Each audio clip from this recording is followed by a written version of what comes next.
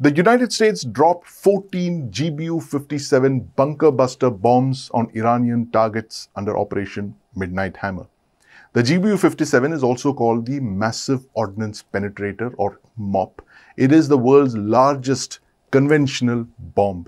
Now, the US used these weapons to destroy very deeply buried nuclear enrichment facilities that Iran has been using, namely at Fordo. Fordo is a very deeply buried facility in Iran. Now, the US used 14 of these GBU-57s, and earlier it's also used a weapon called the GBU-43, or the MOAB, the mother of all bombs. Now, that was used in Afghanistan for the first time in 2017. Now, the MOAB is a fuel-air explosive, which means that it creates a massive blast of equal to something like 10 tons of TNT. It saturates the area with a gas cloud and ignites that gas cloud. That pressure wave destroys everything on the surface. The GBU-57, which the US used in Iran, penetrates deep under the soil. It's a massive bomb. It's 14 tons. It's got a 2.5-ton explosive warhead.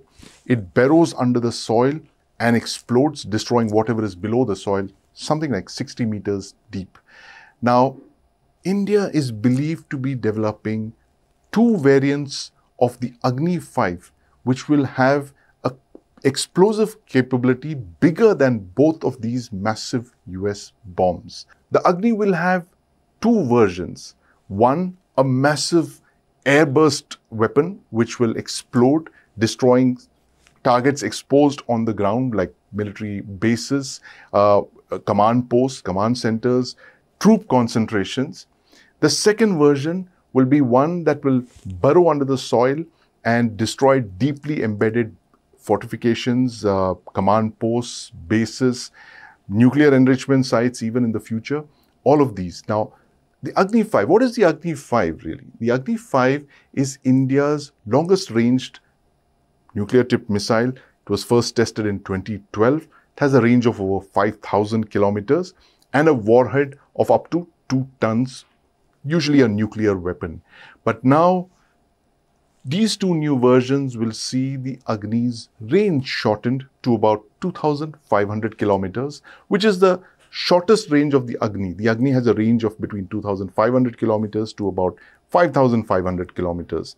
Now, this shorter version of the Agni is going to have these two new warheads, which will have an explosive content of something like 8 tons of explosives. That will make it the largest conventional missile tips in the world, the largest conventional weapons in the world that will hit the target at speeds between Mach 8 and Mach 20, which makes it a hypersonic weapon that can deeply burrow and destroy targets like the GBU-57, or it can explode on the surface, destroying targets on the surface, just like the GBU-43. So here is the Agni-5, the conventional versions of the Agni-5. Of course, this entirely depends on what the Indian Air Force. Now, why the conventional version of the Agni-5?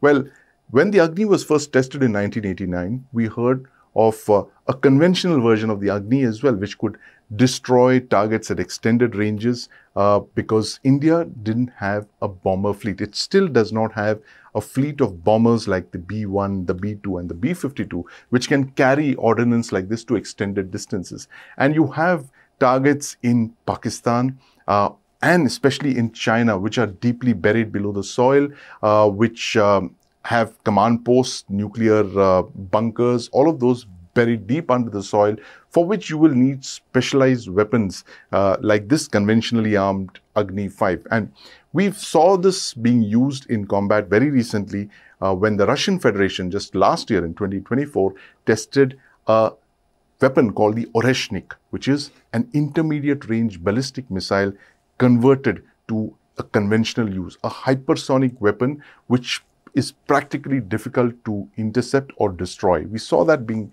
used to take out a very high value Ukrainian target. So the Agni-5 is a very, very capable intermediate range ballistic missile converted to a conventional weapon, which possibly would be extremely difficult to intercept and which actually positions itself as a very, very important tool for India's warfighters as they approach these buried targets, fortified targets well into the future when you're looking at China and Pakistan.